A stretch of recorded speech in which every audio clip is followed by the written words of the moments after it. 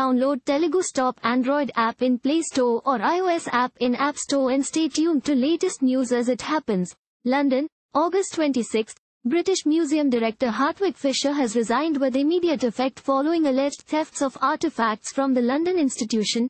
In a statement on Friday, Fisher said that the museum did not respond as comprehensively as it should have in response to the warnings of thefts in 2021, and that the responsibility for that failure must ultimately rest with the director, reports Xinhua news agency. The British Museum said last week that it had dismissed a staff member after items from its collection, including gold jewelry and gems of semi-precious stones and glass dating from as far back as the 15th century BC, were found to be missing, stolen or damaged. According to reports by the BBC, an art dealer alerted the museum to the thefts in 2021, but Fisher said the art dealer himself withheld information about the stolen items when he contacted the museum.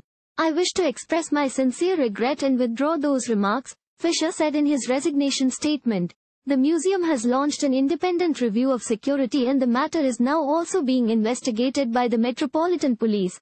Police said on Thursday that a man had been interviewed by investigating officers over the thefts but no arrests had been made.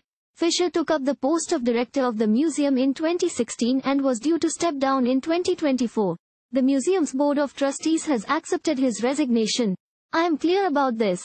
We are going to fix what has gone wrong," British Museum Chair George Osborne said. One of the UK's largest tourist attractions, the Bloomsbury-based museum sees more than 6 million people visiting it each year. Its collection spans 6 continents and 2 million years of history, including the Parthenon sculptures, also known as the Elgin marbles. Thank you for watching. Please subscribe to channel and click on bell for more daily videos.